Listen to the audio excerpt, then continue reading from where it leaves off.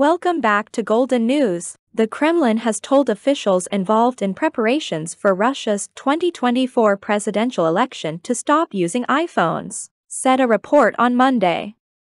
The Kremlin's direction comes amid concerns that the devices of the American tech major may be vulnerable to Western intelligence agencies.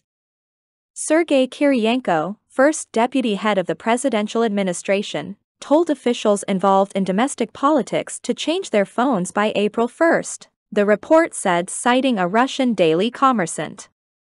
"It's all over for the iPhone, either throw it away or give it to the children," one official told Kommersant as per Reuters.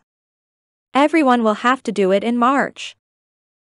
According to the report, Kremlin spokesman Dmitry Peskov could not confirm the report but said smartphones should not be used for official business. Any smartphone has a fairly transparent mechanism, no matter what operating system it has, Android or iOS. Naturally, they are not used for official purposes. Kommersant said the Kremlin may provide other devices with different operating systems to replace the iPhones, and the order to cease using Apple phones had been directed at those involved in domestic politics. In 2020, Dmitry Peskov said that even Vladimir Putin did not use smartphones.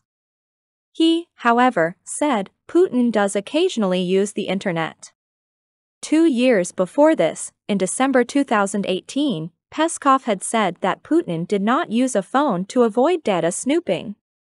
"As far as I know, he does not have a phone," he said while speaking to the Russia 24 TV channel. Explaining why he did not use a phone, the spokesperson said using a cell phone means complete transparency and can lead to a leak of confidential data. In Russia, the presidential elections are scheduled to be held in March 2024. According to an independent survey conducted by Levada Center, President Vladimir Putin's approval rating is over 80% despite a year-long war with Ukraine. The war, which Putin would have wanted to end quickly, has drained Russia resources and cost human lives.